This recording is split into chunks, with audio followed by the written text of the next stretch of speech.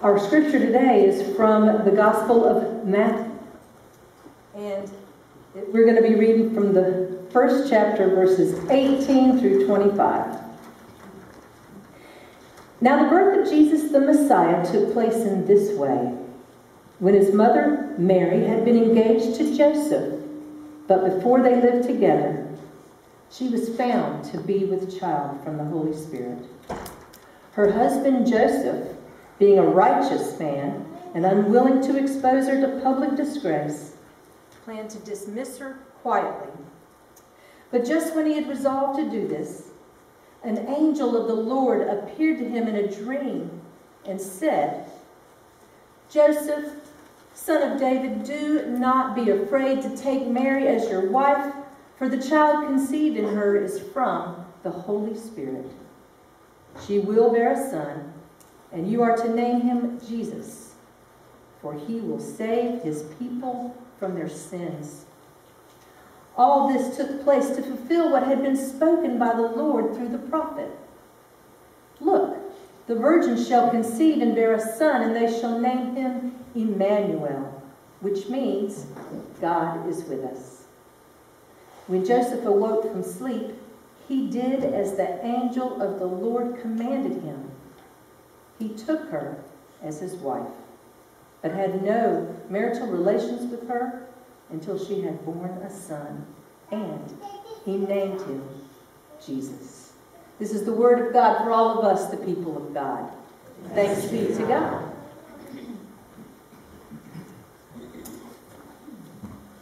Well, I have some family in town this weekend. Just want to introduce you.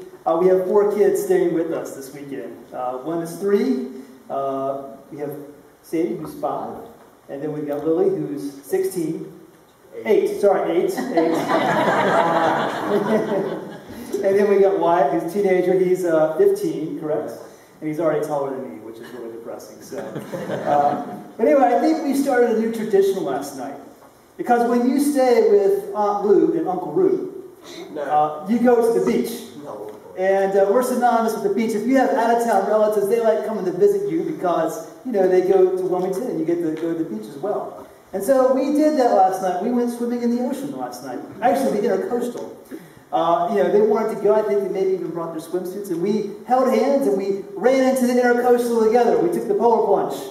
And had a great time. And I think this should be a tradition, guys, don't you? I think it should. No, maybe not. But my guess is that a lot of you are gathering with your families, and you got some really unique traditions that you do as well. Maybe you're reaching out to old friends, people you haven't seen in a while, and you get together and you do the same things every year. Any of you have traditions? Maybe it's not like that, but maybe it's another kind of tradition like that that's really unique to you and your family. Yeah, a few of you. And so today I want to talk to you about family. Today I want to talk to you specifically about the Holy Family here in our scriptures, and especially Joseph. And you know, I've often wondered about Joseph. If he, as a young man, when he was planning his life, when he was thinking about what kind of family he would have, I wonder if he didn't say to himself a different kind of vision. I wonder if he didn't pray for different kinds of things. As a pastor, I do get a lot of youth and college students and young adults who come to me to talk about their relationships. When I did youth ministry, I had a lot of youth talk to me about, you know, who they were dating and their heartbreak. And I say, you know, heartbreak can be good. Heartbreak can bring you closer to God and to others and give you discernment. When I was 19, I had my heart broken. I was dating this girl for about 4 months, and we were at the South Point Mall in Durham. We were at a Barnes & Noble. And she said, "I got to talk to you, Russ." And the way she said it, I knew she was going to break up with me. Thankfully, she didn't do it at the Barnes & Noble, because that would have ruined Barnes & Noble forever. She said, let's talk outside. So we walked along the Barnes & Noble, and that's when she broke the news to me. I don't know why she did it then, but she did. And I was pretty distraught. And I had to drive back to my dorm room at school, and I was so upset that I actually drove the wrong way. I drove the wrong way for an hour and didn't realize it. When I got back and woke up the next morning, my father woke me up with a phone call and said, "Hey, I just met someone who knows your girlfriend. Excited to meet her." Well, that's not going to happen. And I was pretty heartbroken. I'm sure a lot of you can look back in your life and see ways that God intervened to stop you from being with this person, to stop you from going down this path or going in this job. Today, I am grateful for all the prayers that God said no to, not just the prayers that God said yes to. When I look back in my life, I see all the prayers that God said no to, and I am even more grateful for those. Because when you're young, when you're 19, when I was a teenager, I was still going to play NBA basketball. And as I grow up, there are things where I said, man, I am so glad God did not give that to me. Today I have an incredible wife who's just, she's just so incredible, and her family as well, and I can't imagine my life without her. And I'm so grateful that God didn't say yes to some of the girls that I was dating. They're all wonderful girls, but our paths were different, our lives were different, and it would never work out. When Joseph was a young man and he was planning his life, I wonder if he envisioned a different future for himself. Maybe he said, I just want to live a normal, quiet life in Bethlehem or Nazareth. But that was the opposite of what happened, right? He became this eternal figure, someone that we read about every single year. He had no idea what God was going to be doing in his life. And so today I want to talk to you about family and prayer. Family and prayer. Specifically, the prayers that you have for your family. Because my guess, as you gather with family this holiday season, my guess is that you have spent a significant amount of time praying for them, as we all do.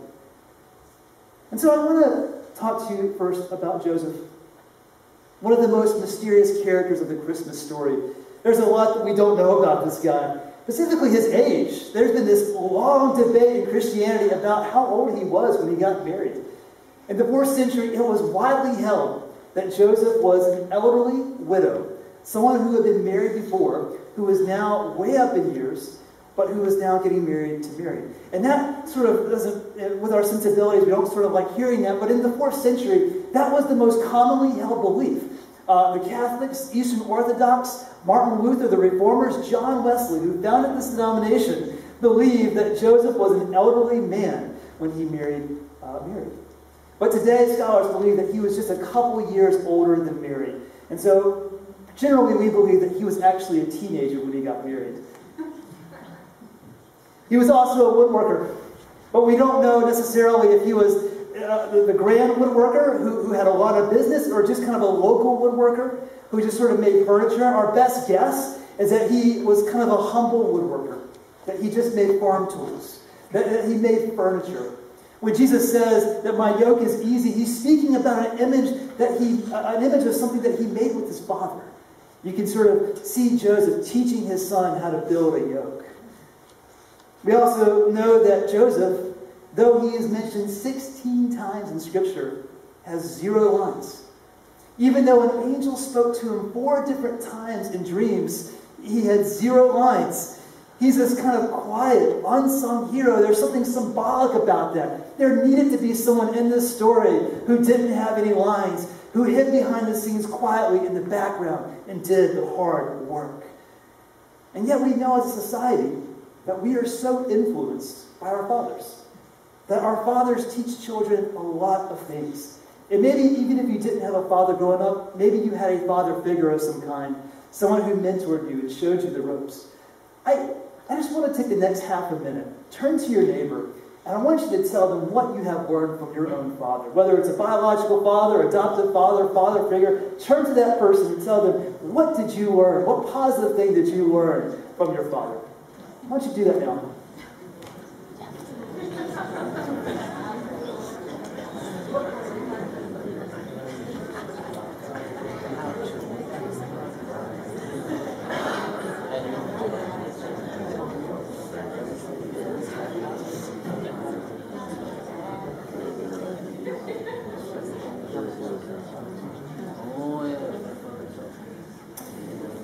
My father, growing up,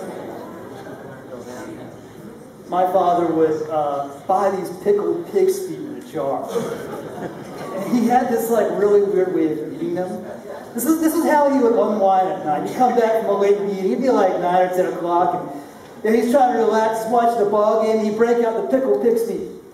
and he'd pull them out. And he would hold it, he'd pull it out of the jar, he'd hold it in his hand, take some ketchup, squeeze it on it. And he didn't like eat it like a normal person. He leaned his head back and kind of drop it in. It wasn't hot sauce. Yeah, well, I didn't, the fathers teach us what not to do as well sometimes. And I did not pick that up from my dad, and I definitely don't do that in my life. But one thing that my own father, my biological father, and I've had some other father figures in my life too who have been like fathers to me as well. But one thing that my biological father really taught me is that he, throughout his whole life, has been really patient with people. He has been extraordinary. He has this remarkable patience. Someone could get in his face, yell at him, and he could just keep a calm demeanor, speak rationally and reasonably. When I was a teenager, I thought, Dad, why don't you just tell them what you think? Give them the truth, man. Just tell them exactly how you feel. I was like, no, son. There's a better way to do things. Patience is important. And I didn't see that when I was younger. I do now as an adult, and I tried to profit off his example, as I'm sure he learned that from his father, my grandfather, who was exactly the same way. There's great value in patience. And so, when Christ unfolds the parable of the prodigal son, and he talks about this image of a father who is playing the role of God, and he is patient and merciful, I wonder if he's not just thinking about the heavenly father, but also the earthly father as well. Maybe he saw that in Joseph too. When Jesus teaches about humility, and he talks about that being the path, the part of the Christian path, maybe he's thinking of his father, his earthly father too. Someone who worked hard. He didn't have any lines in Scripture. He worked behind the scenes, working quietly to provide for his family, expecting no recognition. Maybe he saw that in his earthly father as well. And so we learn a lot from our fathers, as Christ did. And finally, one of the other mysteries about Joseph is we've often wondered about where he went to in Jesus' ministry. It's most likely believed that he probably passed away before Christ began his ministry at age 30. And there's a lot of stories about this. One in particular comes from a book called The History of Joseph the Carpenter. This is not canon, this is not in your Bible, it's apocryphal literature. But it's more tradition, it's more legend than it is actual canon. But in this story, it talks about how Joseph, when he married Mary, he was 93 years old, and he died when he was 111. And so he had all of these children before Mary, and on his deathbed, these children are coming in and out of the room, and they're crying over Joseph because he's about to die. And Jesus was the one constant. He was sitting there the whole time, holding his hand. And when Jesus sensed that Joseph was about to take his last breath, Jesus called down upon the two great angels, Gabriel and Michael, to come and take Joseph to heaven. And that's what happened. And when that happened, it said that Jesus laid out in the bed and cried uncontrollably for his father. Now, we don't know if that story is actually true, but it's not a stretch of the imagination to envision something like that happening, where Christ is speaking to his father on his deathbed and saying, don't forget, I am the resurrection. And if you believe in me, you will always live. And so you get a sense for what the relationship would kind of be like. But Joseph is most famous for the passage that Pastor Emily just read. This critical moment when his fiancée tells him that I am pregnant and the father is God. Now, let's be real. If that was told to you by your fiancé, how would you react? Probably with a wide range of emotions, and probably most likely in disbelief, as Joseph did. But today, engagements, they're more frequently decommitted from than they were back then. Today, it's not uncommon to hear about an engagement breakup. But back then, an engagement, it happened. And it was pretty much locked. I've only had one couple I was doing pre-marriage counseling for, and only had one couple where I said, you may want to second guess this. Because they really, you may want to think about this. As I asked the guy who was getting married to this woman, I said, do you want to get married? He goes, and I said, maybe we need to talk. And what happened is that there was no commitment in their engagement. They just said, let's get engaged. But back then, it was the opposite. To get engaged, it was a big deal. And so to get engaged, and this is a little nuance we often miss, back then there was an exchange of money between one family to another. The groom's father would give a significant amount of money to the bride's father because essentially he was taking one of his workers from his household. Someone who would be working for a wife, he needed to sort of pay for that. And so that was the cost of today, what would be a small house. And so it was a major investment for someone's son to marry into another family. But not only that, Joseph would have had to give Mary money as well. Because it was traditional back in that day and age that Joseph would give her money, and she wouldn't spend it on a diamond ring, she wouldn't spend it on anything. She would use that money, she would tuck it away, and she would use it just in case Joseph died early. And she would have something to kind of fall back on. And so there was a big financial commitment to this engagement. And then once that money has been exchanged, once the two families have come to an understanding, they would gather together and they would sign a binding legal document saying that this man and this woman would be married. And so when you got engaged in that day and age, it was a big deal. It was locked. There was more commitment in the engagement than there was in the marriage itself. And so when his fiancée tells him that I am pregnant and you are not the father, as he already knew, he had a tough decision to make.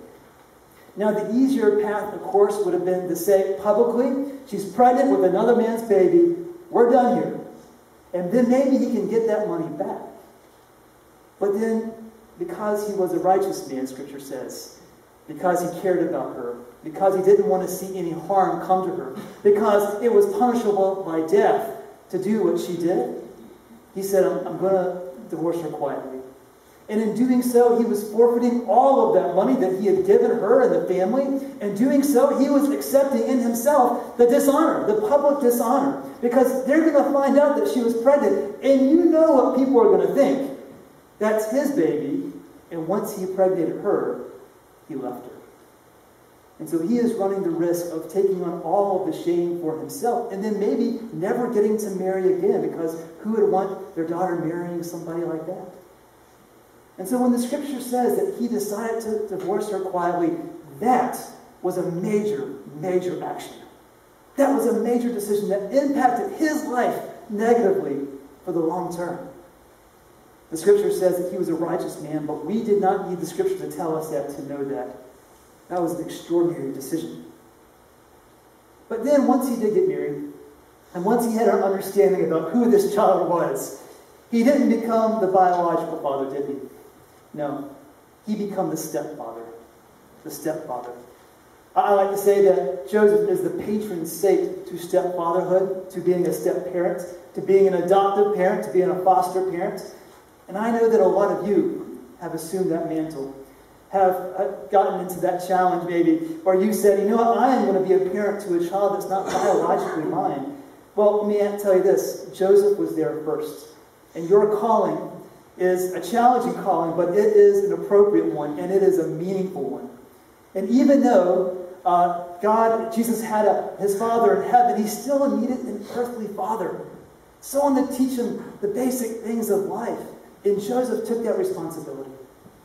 I would imagine that it would be hard for any step-parent to hear, and this may be the worst nightmare for any step-parent, for a child to say, you are not my real father, or you are not my real mother. Imagine if you're Joseph, and Jesus says that, and he's like, yeah, he's a better guy than me. Yeah, your real father's a lot better.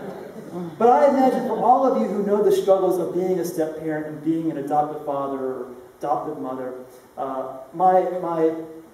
take heart, because Joseph was there first, and he is the patron saint of that.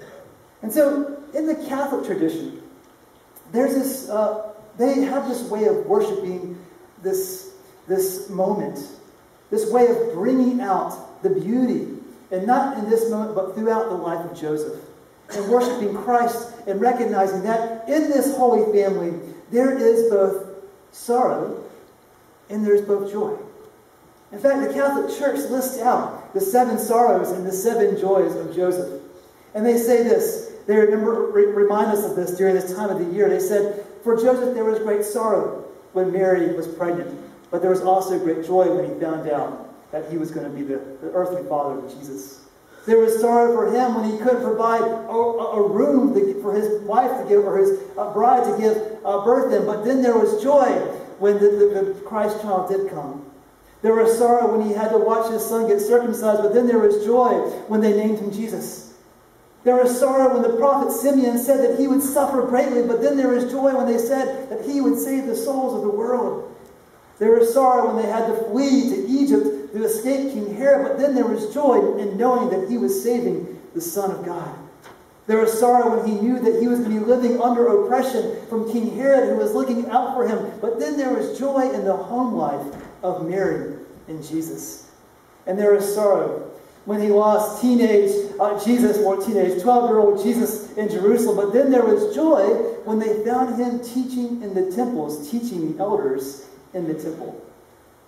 And so the Catholic Church, what they've done here is they said, you know, in Joseph and his life, and in the life of the Holy Family, there is both sorrow and there's joy. These two things, they go together. And in our families, too, there is both sorrow and there's joy. There's challenge and there's peace. There's turmoil. And then God can use that and redeem it for good. And so we look to the Holy Family as an example for our own. And we say it is normal to have sorrow. It is normal to have challenge. Yet in this day and age, you recognize that people are opting out. They're leaving families. They're leaving community. Sometimes it's justified, but sometimes it's not. Sometimes people abandon their families because it just gets too hard. But we follow the example of Joseph in seeing that in great sorrow, in great challenge, if we trust God, there can be joy that comes from that. Not just our biological families, but also our broader family, even our church family. I remember at my first appointment, they had a church. It was a church that was about 170 years old, and they had ministers. They had a big wall of pastors, a picture of every minister who had ever been there, and they all had these, crazy facial hair and mustaches that turn, and like these big long beards, and it's just interesting, sort of looking at the long history. My face is not on there because I don't want it to be, and they still email me and say, "We need a picture of you." I'm like, I don't want to be in that wall. But in that long, rich history of the church, there are people who have been there their whole lives. People who were baptized there, confirmed there, married there. Their children were baptized, confirmed, and married. And some of them have even watched the burial of their spouse at this church because they've been there their whole lives. Every major event happened through that church. And they would tell you that there is great value in sticking with people, in believing in others, in sticking through sorrow, and sticking through those challenging moments. Again, sometimes it's justified, but sometimes God calls you to stay and to trust that He can turn great sorrow into great joy. And if we often, there's this a phrase that we often use about people who go from one church to a next or one community to a next. They never settle down. And the church, they call them church hoppers. Like they go from one church to the next. They never commit. And that's a phrase for people who just, when they find imperfections in others or in institutions, they say, "Oh, I don't want to deal with that," so they leave. But the true value in sticking with a family, and I always tell people when you join Harbor is not just a place where you worship, it's a family, it's an extension of your family. But if your philosophy of life is to leave people every time they give you resistance, every time they make your life challenging, you will wake up one day and you'll realize that you don't have any deep connections in your life. And so we stick with each other. And so we stick with our families. We do our best to prop one another up, and we do our best to persevere and to trust that God can turn this season of sorrow, this season of challenge, into a season of joy. I have a colleague in ministry. I first hired him as my youth minister a few years ago, and then he became a student pastor. He's, I think, finishing his last year at Duke, and he's serving a small rural church. But at the beginning of this year, 2018, in the middle of the night, his church completely burned down. It was a church that had been there for generations. Like over 100 years, this church had stood, and in one night, the whole thing was done. It was pretty sad for this community. And it was devastating for the people who had been there in that church for many years. And so they were faced with a lot of challenges. Where are we going to worship? And it's been difficult for them because they haven't been able to find a permanent, temporary location to worship until they can rebuild their home. So all year long, they've been hopping from one community center to another, going from one place to another. That puts a lot of stress on him. He's in his mid-20s, and he's having to deal with this. And it also puts a lot of stress on the congregation. But not only that, then there was this little storm that came through named Florence. And when Florence came through, he was a volunteer firefighter. And so he goes out with these guys, and he's rescuing people from rooftops. He's going to all of these homes, trying to get people out before the flood comes. While he is doing it at his own home, in the parsonage, the church's home, his wife and their newborn baby are at home while the roof is caving in. And water is pouring in through their ceiling. And so they were okay, but that was happening as well this year. And I was talking to him about this, and he was telling me everything that he had been through. And he said, this has been the best, worst year of my life. And I said, the best year? I said, your church had 2 structures, and both of them are gone, from fire and from flood. And he said, yeah, but this year I had the birth of my son. It's a pretty amazing thing. And he said, we've lost some members, because they just couldn't handle the moving around. But he said, I am so grateful because I think it's given us a whole new appreciation for church. We have felt the presence of God even more worshiping at a YMCA than we have anywhere else. We feel so much better as a church than we ever have been. He said the insurance company isn't giving us enough money, and we don't know when we're going to build again, but this family has stuck together, and we're going to see some joy. And he had such a positive attitude about what was happening in his church. That's the example of Joseph. That's the example of the Holy Family. I wonder how many times Joseph said a prayer and God said no.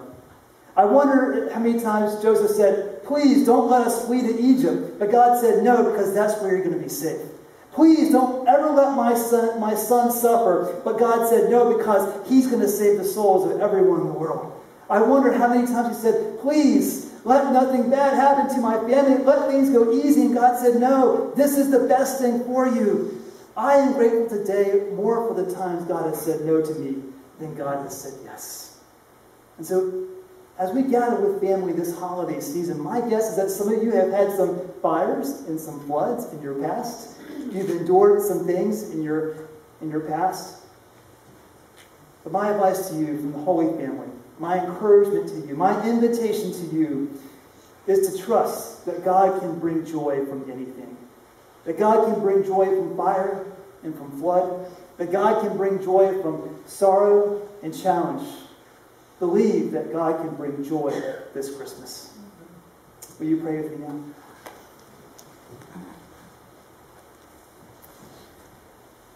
God, we give you thanks for the great example of your servant Joseph, who had his life turned upside down completely by your son Jesus. And yet through all of that sorrow and through all of that challenge, he stayed faithful and he trusted in you that things would work out. And so help us to do so for each other. Help us to bear with each other, to have patience with one another. Help us to have patience with our family, to continue to pray for them, to never give up on them, and to trust that you can turn anything into joy. We pray all these things in your name. Amen.